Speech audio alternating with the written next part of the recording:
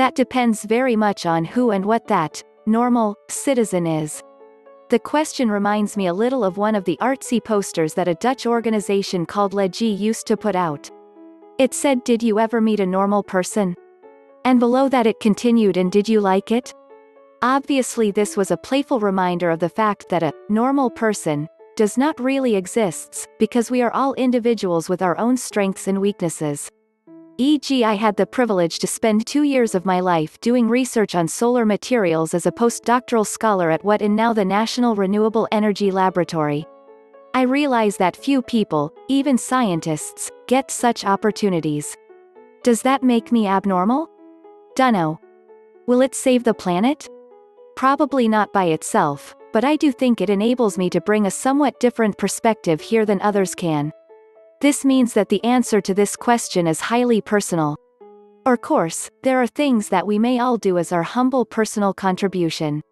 We can all be more conscious about our choices in life. Is this wonderful trip flying around the world really necessary to find fulfillment in our lives? Should I eat a huge steak, half of which I end up throwing away because my stomach protests, or is tofu in sweet and sour soy sauce a nice alternative for a change? Darn, why did I leave this light on for no good reason?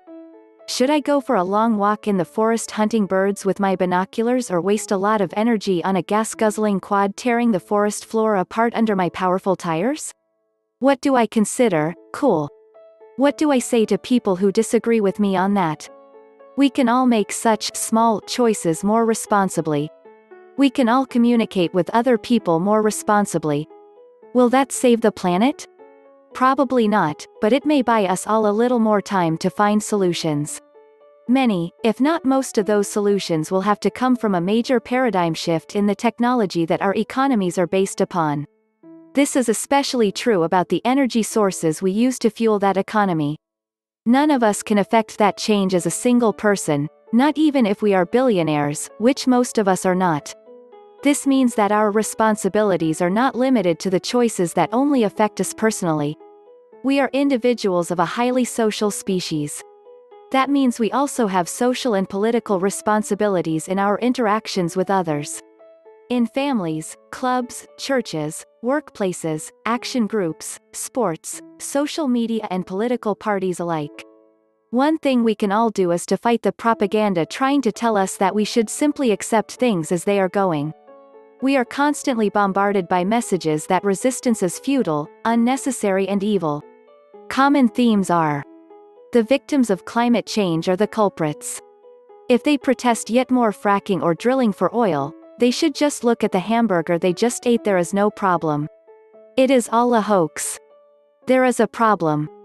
Climate is changing, but humans had nothing to do with that. There is a problem, but none of the solutions will ever work. There is a problem. Therefore we need to all accept nuclear energy so that the same huge conglomerations can remain in control of us all. Scientists are all evil madmen as shown in so many cartoons to our children. It is all hopeless anyway, so you might well enjoy while it lasts.